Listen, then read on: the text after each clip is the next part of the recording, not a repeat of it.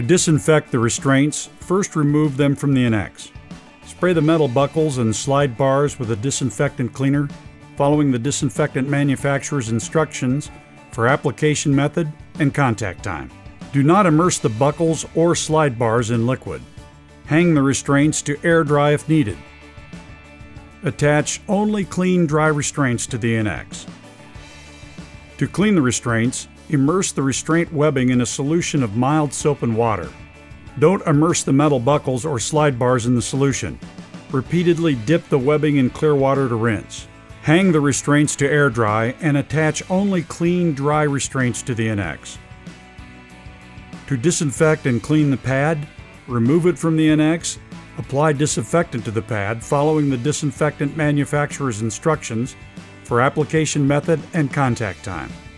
Use a soft cloth to wash with warm, soapy water. Rinse the pad with clear water and dry with a towel, or hang and allow it to air dry.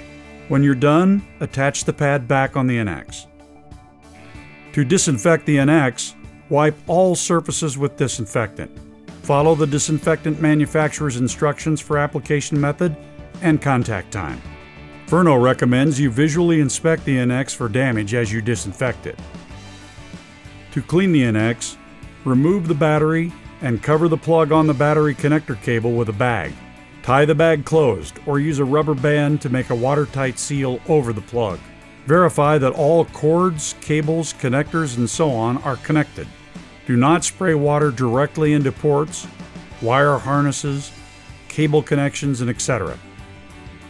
Remove the patient restraints, pad, and any accessories. Hand clean all surfaces of the NX with warm water and a mild detergent. Rinse with warm, clear water. Dry the NX with a towel or allow it to air dry. It's possible to power wash the NX, but care should be taken against forcing water into the control panel and cables. To prepare the NX, remove the pad and any accessories. Raise or lower the NX to the recommended transport height.